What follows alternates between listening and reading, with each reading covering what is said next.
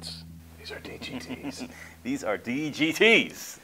You know what? There's a lot of cool artist guitars out there, but this one I think is my favorite. You know, I've really fallen in love with Santana's all over again because the neck feels good on it. But this thing has a lot of like.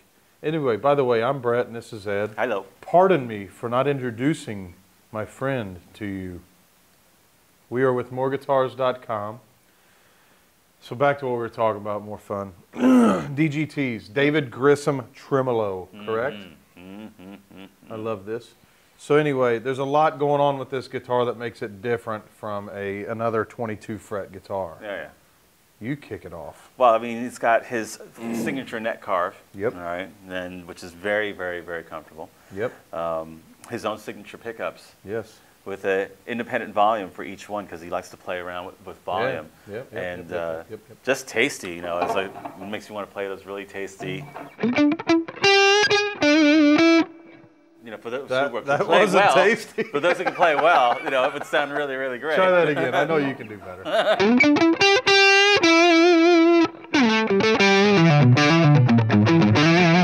Yes. So when you go here, that's better, buddy. That's the first one sounded like me, but you know, if you've ever seen David play, like at the PRS Experience or at any of his shows or whatever, that's the sound. You know what I mean? That vintagey, good, meaty, just good tone. You know what I mean? And it's something that you can tell that when he plays, when he's on stage with Paul, that Paul just looks at the amp and goes, "That sounds badass." You know, he's like, this guy, you know, he's thinking. You know, the cool, and what I love is that, you know, like there's some unconventional things about the layout of the knobs is, you know, geographically you would think this one would control the neck pickup. And this one would control, but it's opposite because David plays with this knob a lot more when he's playing live, you know. So, and then this one, I mean, but they're all easy to access. Sure. You know, I think one thing that I was talking to somebody about at the factory, and it may have been Paul or it may have been Paul Miles, I don't know, but the reason like this thing is in line with the back of the tremolo, like that knob, is so like, yeah, this one's easy to get to. Yeah. But if you need to get to that one, you just run your hand down the back of the trim. That's a great idea. And you got it. So I think there's a science. Big part of that. Science. I see your science. But it is a tremolo. There's some cool things about it. Obviously, these set it apart, tuning buttons. It is a faux bone nut, so it's not the standard nut that goes on all the other PRSs. This is a choice by David that I think I've heard that he insists upon it. He just likes it. And maybe he hasn't tried the PRS nut, but that's what it is. So, but how would you compare? Because when I pick this up, I compare these pickups. Like in my mind, I feel like they're probably the closest pickup to a 5815 LT. Without, I can't say they're exactly the same. Yeah. But they're closer than I think a lot of other pickups. Would you kind of feel that way? Yeah. What's different about it? It's a more vintage voice, like, you know. So 5708 is what came to mind, but you know, I've got a guitar with one of those, and yeah, it's just going for that warm, you know, with lower output, and it's not quite as bright, you know. So it's a choice. Oh, and the coil tapping feature is also dynamite. Dynamite? Yeah. Play us something on that coil tapping feature.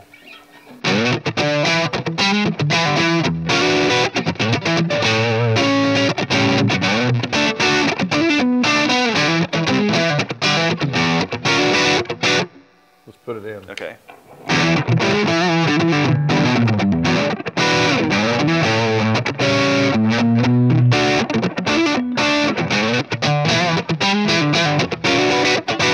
So, notice when I pulled the knob and pushed it in, almost no, and I would just say there's no volume drop.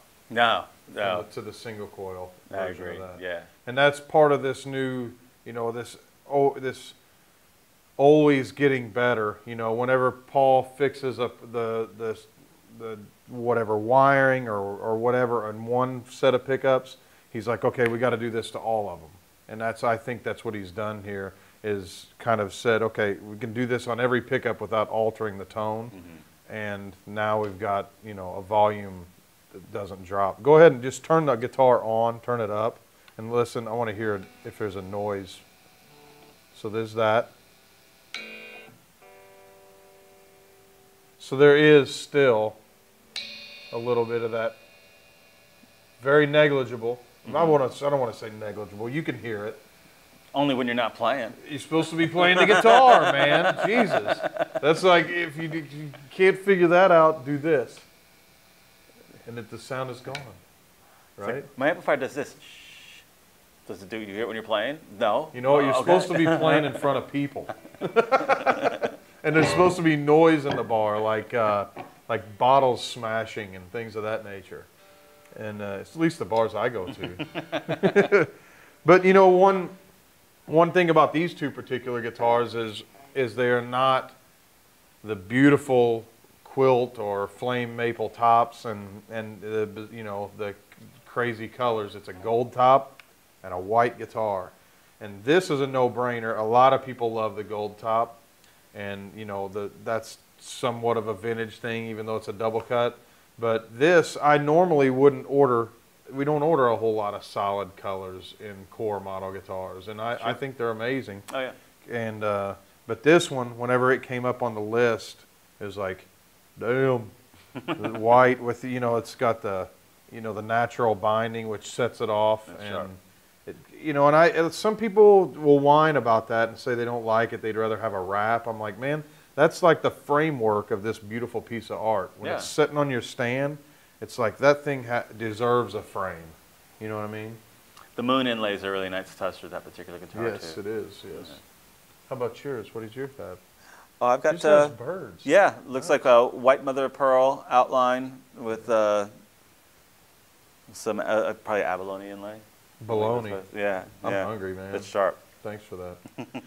So it is the DGT neck carve, which is different. It's got a vintage feel to it, I would say. You know, the rosewood fretboard, maple back, maple neck, right? Mm-hmm. Yep. And then it is a maple top, even though it's painted or whatever. It's not translucent. Am I correct in all of those things? So it does come with a whammy bar for all you people that are going to ask on YouTube. It does come with one. We just didn't get them out of the box because a lot of times, depending on the mood we're in, we don't like to unseal that little Ziploc bag that has the trim arm in it. Sometimes we're okay.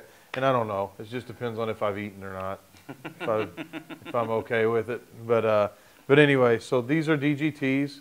Let's run through a couple different tones, Ed. Maybe, yes. And let's maybe do humbucking on both pickups, maybe clean and dirty. Let's really run it through its paces.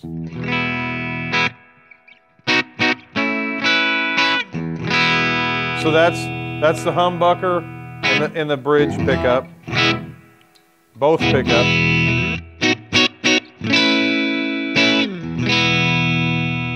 And now neck, right? Neck.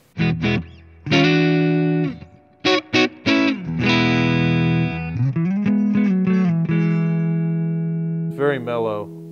Let's do it with the... Tap that mother.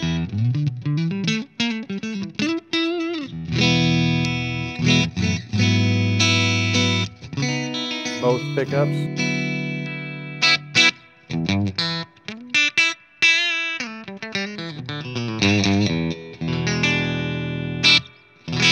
A lot of people say that a bridge single coil is an unusable tone. That's usable. Oh, absolutely. Yeah. That's cool. Yeah. So anyway, let's do heavier tones.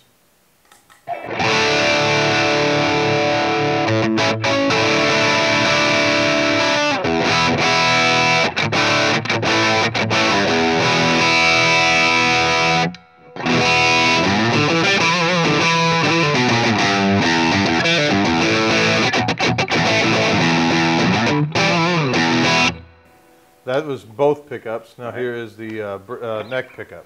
A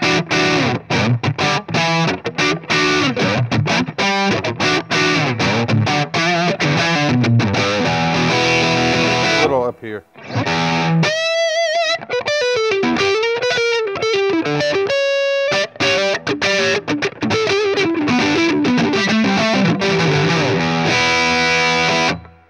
Tap it. See what that sounds like.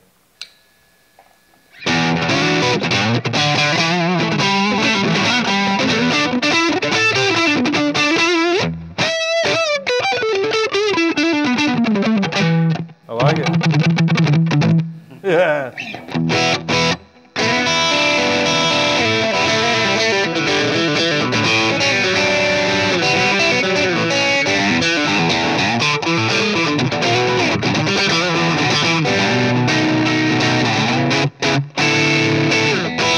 Yes.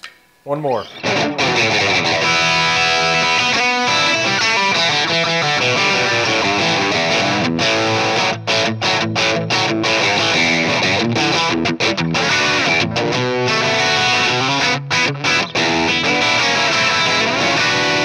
All right, so we haven't messed with channel 3. These are TC50s, so this is going to be high gain. Let's just hear it. If it sounds bad, we'll have Larry edit it out.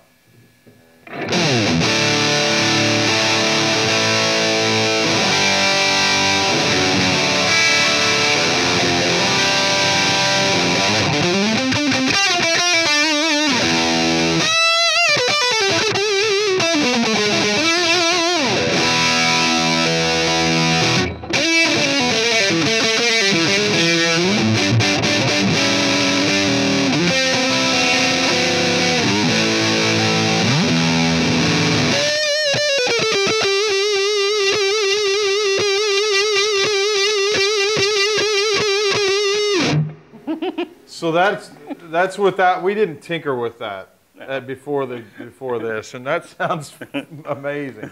Almost had an expletive there. So, but that's killer. I mean, that if you think you can't record with this guitar, you're berserk. I mean, this thing is amazing. So cool. So I'm going to tell you, we are moreguitars.com. We just found out that we are once again a top 10 dealer for what we were in 2018, assuming we will be in 2019. But we moved up, I think, and that's because we keep treating people right. We want to treat you right, and we want you to watch these YouTube videos. Please subscribe. Please understand that we are the good guys, and we're here to help you. We're not just here to sell guitars and amps to you. We're good people. Rob is an awesome dude. I think anybody that's dealt in business with us will say that about everyone. We would love for you to subscribe to our YouTube channel, like us on Facebook, all those things, moreguitars.com. You can call, chat, email, all that. We're here to help. Thank you, Ed, for being a badass. Thank you very much. Thank you. I will see you tomorrow. Love you, everybody.